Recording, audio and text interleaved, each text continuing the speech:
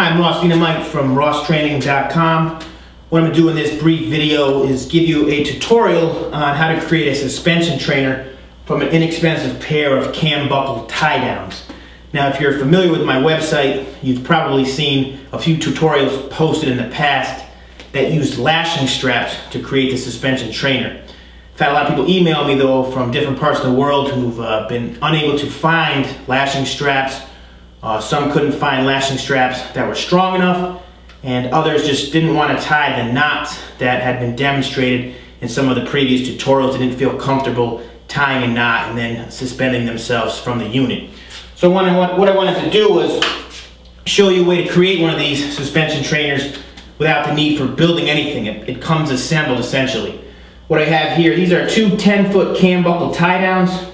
I bought these at Home Depot for $10. You get 2 per package. The working load limit is 400 pounds with a brake strength of 1,200 pounds. So that's for each strap. So they are fairly strong, stronger than you'll typically find with most lashing straps. Now what you get here, each tie down, there's 2 pieces to the tie down. This short piece here, you can see a cam buckle, and this short piece with the handle on the end. And then there's a longer piece that you just run through your cam buckle, which you can see here. If I kept pulling, I could pull it right out. So you have a hook on each end. So what I do is you just take your hook and just secure it overhead to a pull-up bar here. You could hang them overhead to something like a swing hanger, which is used to actually hang a swing set. Okay, I have one overhead, which you can't see on the camera. But they secure overhead, okay? Now, when I put them overhead, I put the cam buckle side up towards the top, okay? So when I have a handle on the bottom here, the cam buckle is not going to scrape my arm. Now for handles, what I use are these triangular plastic playground ring handles. I've added tape here just to thicken up the handle. I've had these for 8 or 9 years. They're probably cost me around $5, I don't recall exactly. They're pretty easy to find. If you weren't able to find something like this, you could probably make your own handle from something such as PVC for a few dollars. So what I would do though is just, as you can see, it just hooks right on, okay? Again, there's no assembly required. Now, many of the suspension trainers that you see on the market also have foot straps, okay, where you can hook the unit to your leg. For example, I could hook this here and perform a lunge with one leg elevated in the air. So if you wanted to have those straps, all that you'll need is, these are Husky hang-alls, purchased at Home Depot for around $5. This is just a Velcro strap so you can adjust the size of your loop. There's a spring clip that's included, so all that you would do would be to hook your clip to the bottom of the unit, and you can see here, you can adjust the length, hook this around your foot, and you'd be ready to go.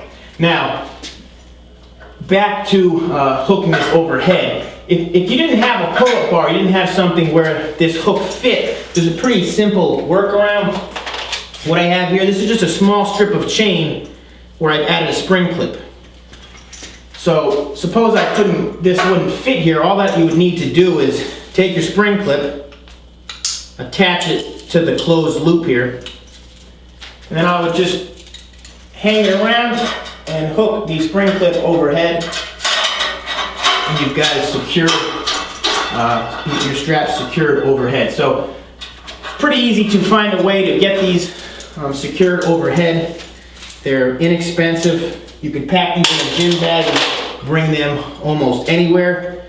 In terms of the primary benefits, I'd say that the most useful exercise are probably upper body and core based. There's certainly movements you can perform for the lower body, but if you're already strong there, I wouldn't be expect to be challenged too much, okay, from a maximal strength standpoint. Again, you could hook it to your leg and perform lunges. You could hold the straps if you needed assistance with balance for an exercise like a one-leg squat. There's a couple exercises you can do for the backside, a few of which I'll demonstrate in a few minutes. So, again, a definitely useful piece of equipment, something that can be used by beginners or more advanced athletes. There's always a way to make the exercise more difficult. You can change the angle, okay? You can add a weighted vest. You will work with one arm at a time. So it's not going to be something that you outgrow. So what I'll do now is just demonstrate a few exercises. Certainly not a definitive list, but enough to get you going and keep you challenged.